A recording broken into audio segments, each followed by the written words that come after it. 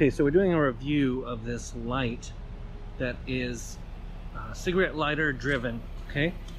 And you get this really long cord, but this is the light itself. I do a bit of storm chasing here in Oklahoma City. If you want to see my channel, there will be a link in the description. And so I wanted something for safety. It's got lights on all four sides. It's basically magnetic, but it's got these pads on it. So I waited till it's getting kind of dark outside to show you this, but it sticks on pretty good. I mean, that's going to take a lot to take off. I could think probably 100-mile-an-hour wind would do it. So you get this long cord, super long cord, and you could do whatever you wanted with it. It's probably a 10-foot cord, I'm guessing. Probably too long. Goes in your cigarette lighter. And like I said, so if I'm storm chasing, oftentimes there's heavy rain, there's wind, you gotta pull over, and you don't want to. I want to be seen, okay? And I also wanted something temporary, something easy, something I didn't have to wire, something now. That's why I got this, and I'm going to show it to you here in a minute. Something I can just plug in and throw up there and be seen. Okay, so let's turn it on and see what we can see. So you've got these buttons. They're the on, off. Then I think you have different modes. And I don't know what the modes are. I'll try to include the description in the description what they are. Don't even know. All you do is you plug it in. Wow, that is really bright. I don't know if it comes across in the video, but that's really bright. And I'm going to change modes here in a second.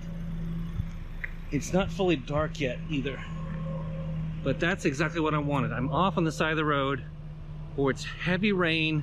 There's heavy rain and I'm running away from something. I've been caught in some heavy storms before. Let's try a different mode and see what that's like. Mode number 2, we've got yellow and white.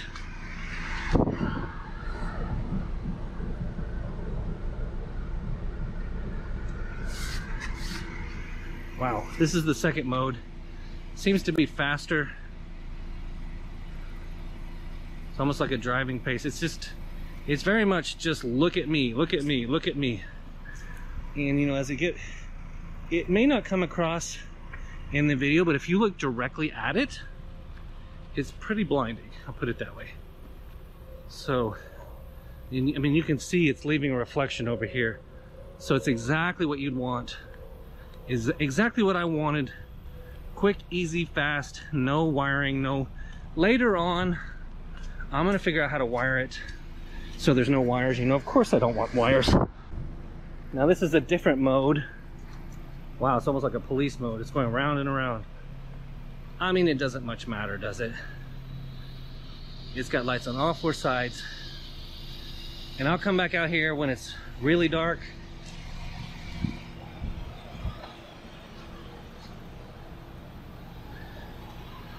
And show you what it looks like.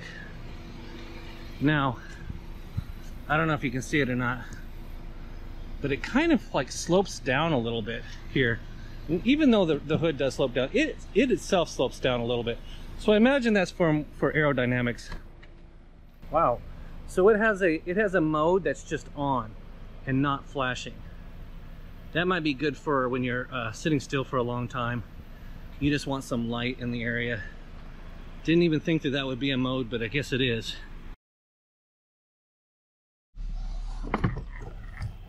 Okay, so I'm on my very dark street. There are no street lights on the streets. Very dark. So this is what my car would normally look like in the pitch dark. And we're gonna turn the light on here in a second, but so normal storm chasing or attention gathering, you know, you can see my headlights. It's a little bit brighter than what you're seeing right now, but still very dark. And I've got floodlights on. Not even close to what I want. So let's turn these lights on in the full of darkness. Okay, so I can already see a lot more. It kind of gets your attention, you know. Like this porta potty right here is flashing up. Everything kind of lights up. So that's the difference.